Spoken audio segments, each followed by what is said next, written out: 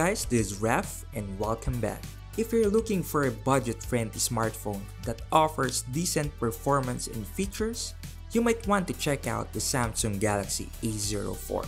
This device was launched last year in October and is one of the cheapest models in the Samsung Galaxy A series.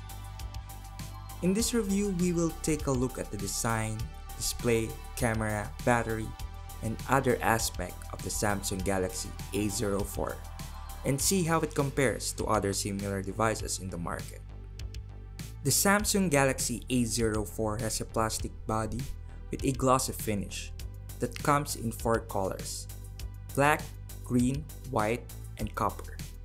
The device measures around 164.4 by 76.3 by 9.1mm and weighs around 192 grams, making it slightly bulky and heavy for its size. Its design is just okay, pretty much an average looking smartphone, and its build quality is just fine and nothing special.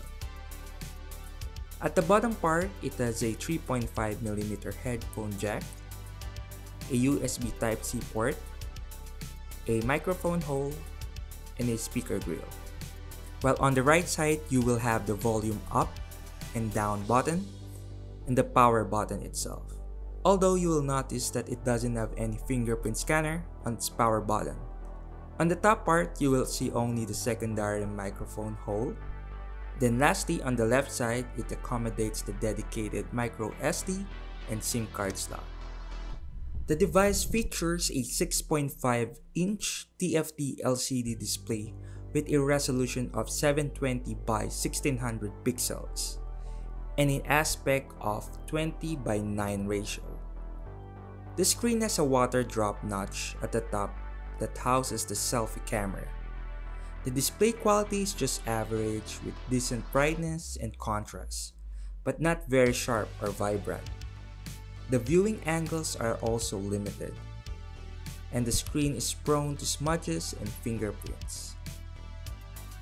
The Samsung Galaxy A04 is powered by a MediaTek Helio P35, a 12nm octa-core processor, and a PowerVR GE8320 as its GPU. The devices also have a 4GB of RAM and 128GB of internal storage. The device runs on One UI core as well. The device offers a decent performance for basic tasks like browsing, messaging, social media, and casual gaming, but struggles in heavy multitasking tasks or high-end games. The phone works well in a low task and performance is good in a normal use, but the device also heats up quickly when under stress. Its performance isn't that spectacular as you might compare to its high-end siblings, but it's decent for its price and class. Here are some of its benchmarks.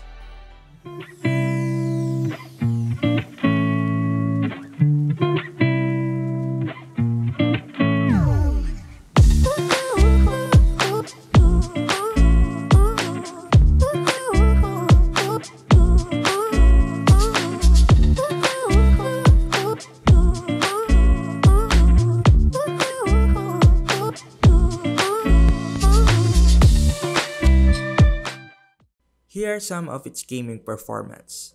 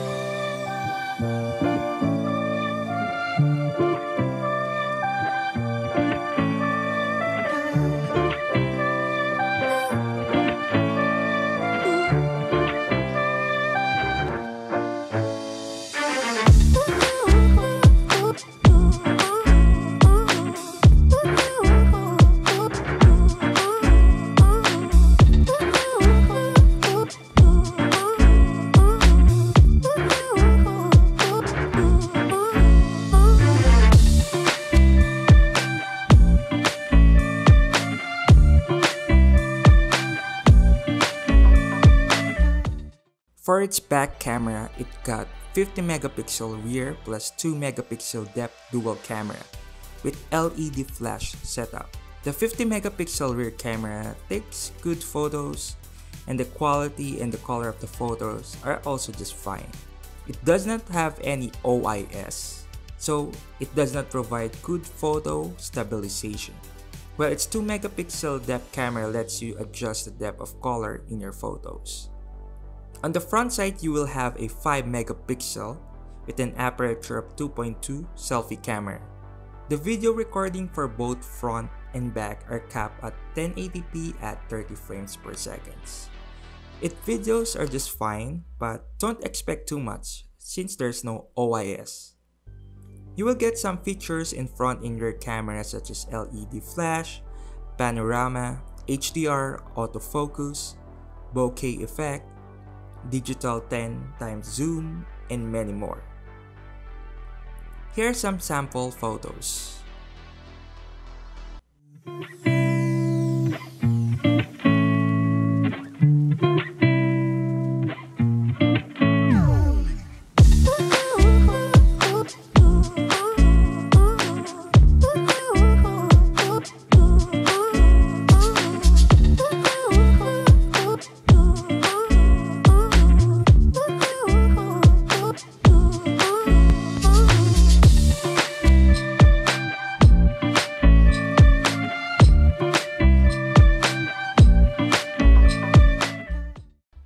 So the phone packs a 5000 milliamps battery.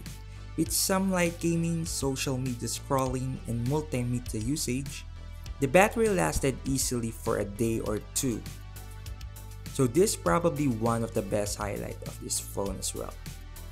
Additionally, the phone offers a power saving mode that can further increase the battery life by removing various features or functionalities.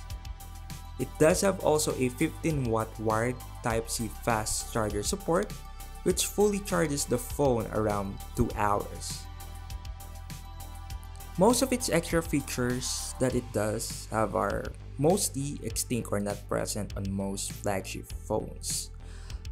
Like it does have a micro SD slot for storage expansion. It does have a headphone jack as well, so you can still use your wired headphones for listening music.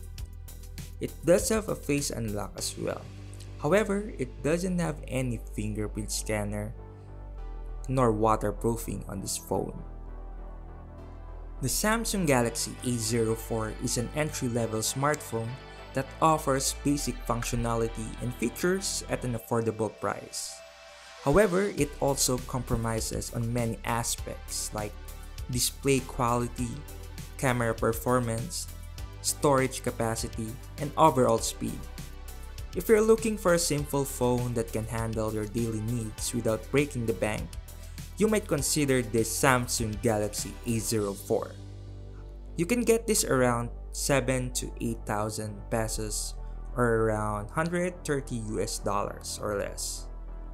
However, if you want a better experience and if you have more budget for a phone, you might want to look to its higher siblings starting from Galaxy A13 and above.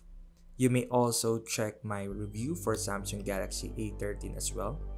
You also consider the Redmi Note 12 series or the Poco phones or the Vivo phones as well. So that is my review of the Samsung Galaxy A04. So thank you for watching my video. Please like, share, and subscribe, and see you soon. Peace out.